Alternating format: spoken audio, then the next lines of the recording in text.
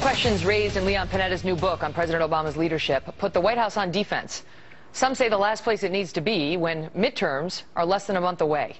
When it comes to 2014, Democrats running for the Senate have been running away from the president. Take a look at these campaign ads. These are all Democrats. I'm not Barack Obama. I disagree with him on guns, coal, and the EPA. The administration's policies are simply wrong when it comes to oil and gas production in this nation. I oppose President Obama's gun control legislation. Nothing in the Obama plan would have prevented tragedies like Newtown. I'll make sure President Obama gets the message.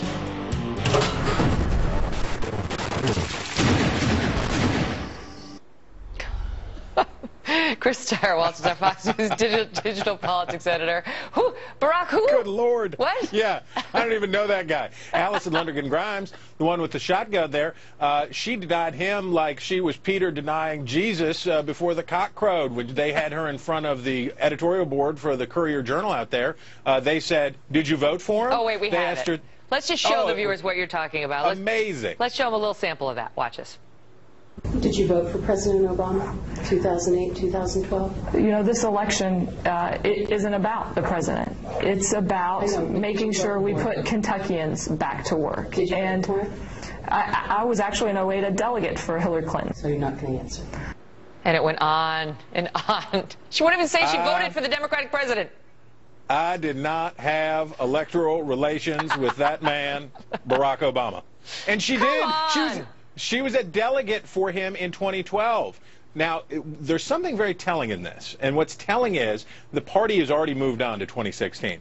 Allison Lundergan Grimes, who's got Hillary Clinton announced after that debacle that she was coming in to campaign for her. Democrats are moving ahead to 2016. They want to get away from Barack Obama, and they, like Leon Panetta, are hoping very much that Hillary Clinton will take the party out of this malaise and into an era of good feelings in 2016. But what happened? I mean, President Obama didn't make any bones about the fact that he wanted to end these wars. He was going to get us out of Iraq. He was going to get us out of Afghanistan.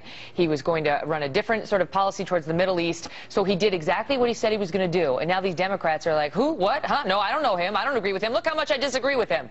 Well, what did he do to his base? He did the thing that he said he wouldn't do, and he started bombing more countries, and it was endless war, and it's 30 years war, and this will go on and on forever. He's down to the point that basically he's got Gwyneth Paltrow and whomever else, the people who don't know, essentially. He's down to them, and they still are swooning around him. About how handsome he is. That's what she was saying. He's so dreamy. Yes, I could faint. I mean, it happens to me all the time everywhere I go, so I understand where he's coming from. Yeah. But the deal is, he's lost his base because he became Bush-like. He betrayed them. That's why he's thrown out all this crazy stuff. Well, we're going to close Gitmo even if it's illegal. We're going to have nuclear option on amnesty. We're going to appoint, anybody we want to as Attorney General. All of this crazy town stuff he's saying because the base is gone and they're listless and they're not coming out. All right, so if he's lost the base by doing that, then where is the reciprocal support from the Democratic hawks, from the Republicans who probably like the airstrikes and so on? Maybe they want him to do more, but they should be at least rewarding him in the polls for doing something.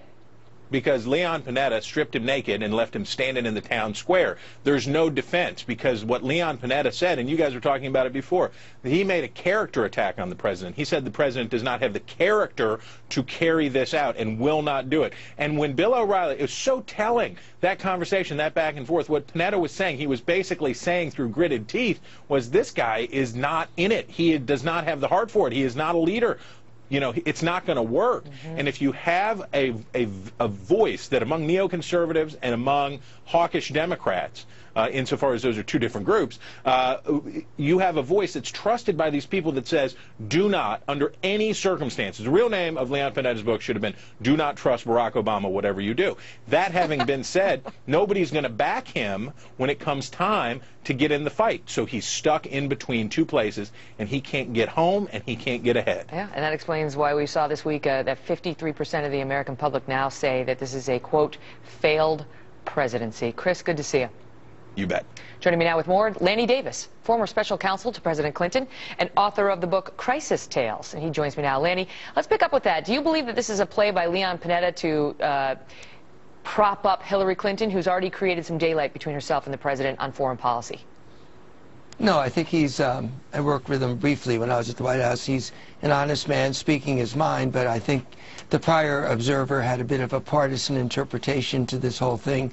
First of all, a majority of Democrats, a majority of liberal Democrats, support the bombing of ISIS without being involved in a ground war, as do most Americans. So I don't know where he gets his judgments about the Democratic base. I don't think he's a member of the Democratic base. Secondly, it's easy in hindsight to say that President Obama should have supported the Syrian moderate opposition at the time that Leon Panetta urged him to, as did Secretary of State Clinton. But even Secretary of State Clinton said she's not sure that would have made a difference. And now the president is supporting the Syrian moderate opposition. It's a very and the base day. of the party, and well, the base of the party is supporting his policies. So he is very low in approval ratings. When Harry Truman left office, he had 28% approval ratings. History's judged him very well. And Democrats, I would suggest, don't do themselves any good by running away or not admitting who you voted for or saying all of a sudden that you oppose them. That's so dishonest, isn't it? That I mean, it's ought so to be dishonest. Like, Yeah. does Alison Lundergan Grimes really want us to believe that she didn't vote for Barack Obama? I mean, why not just own it? It's so disingenuous. Well, I would do more than that. She is a great candidate. I support her.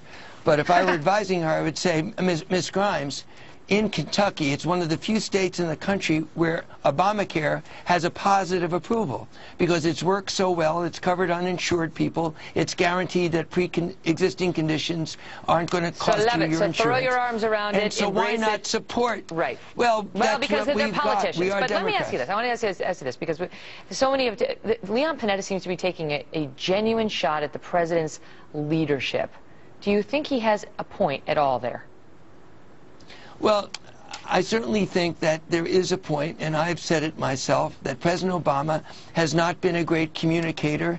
His communication shop has failed to get out in front of stories. Even on explaining ISIS, it took a long time for him to depart from the JV to the varsity, that ISIS is a threat to our homeland, and that's why the Democratic Party base supports the bombing and the obliteration of ISIS. But he is slow on communicating his policies, and I think his disapproval ratings have gone up because there's a great gap, for example, on the things people like about Obamacare. He's not been out there communicating that clearly.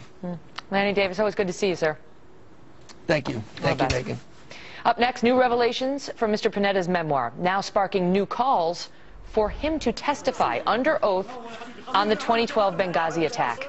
Congressman Jason Chaffetz joins us next.